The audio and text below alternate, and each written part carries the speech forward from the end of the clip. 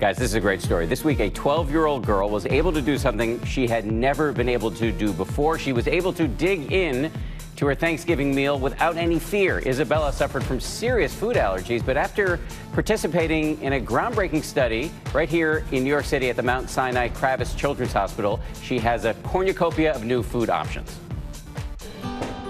A few years ago, eating this ice cream bar would have sent Isabella Kohlenberg to the emergency room. And yet, here she is, the result of a years-long journey to overcome her multiple food allergies. We first realized that Isabella may have food allergies when we took a trip to San Diego. She was about 2 years old. With the food that we were having her eat, it was causing her breathing difficulties. Growing up with severe food allergies, a source of constant concern for her parents, a personal struggle for Isabella.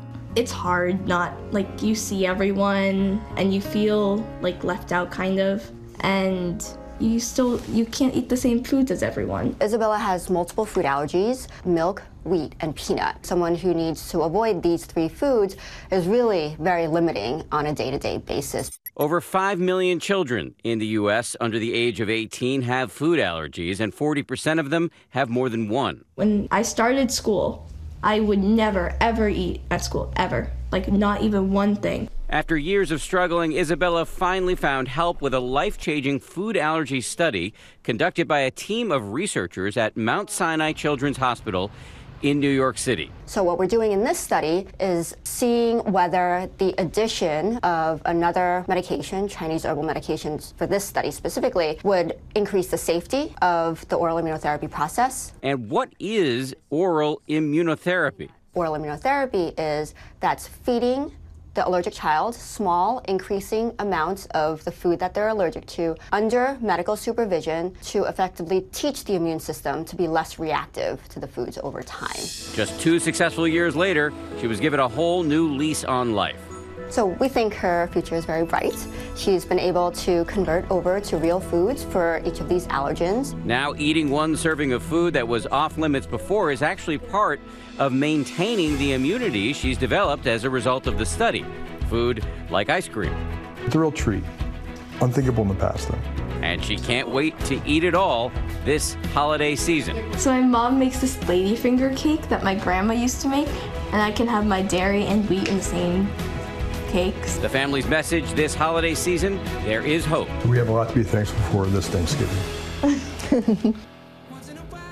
As we said, very cool. We're going to be joined now for more on this by Dr. Jen Ashton, who's got some more insight on food allergies. Jen, good morning to you. Let me ask you, it seems to me like growing up, I didn't see that many food allergies surrounding me. Are there now more of these than there have ever been before, and what's driving that?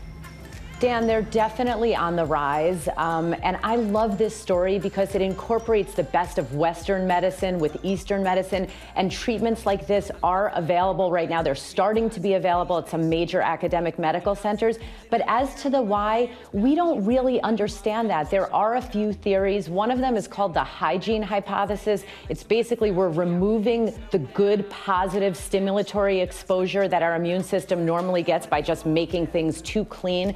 Another one is delayed exposure of babies and toddlers to the common allergens. There's actually some data to suggest that the opposite is more preventative and helpful, that exposing them to these common allergens earlier is helpful to reduce that. And then environmental factors, just the way the food is processed, that may be at play too. In terms of hygiene, I'm not going to feel guilty then that my son found a penny on the street and put it in his mouth the other day. So what are the signs and symptoms of an allergic reaction?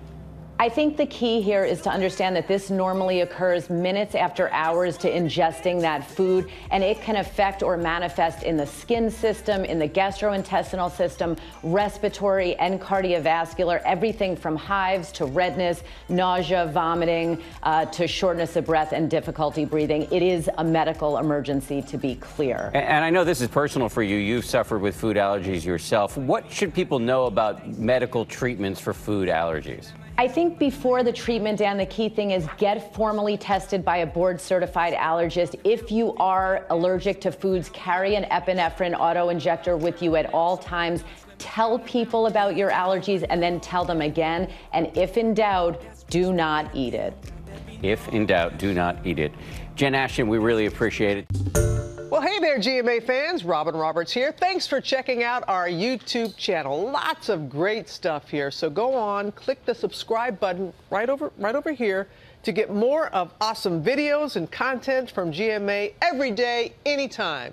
We thank you for watching, and we'll see you in the morning on GMA.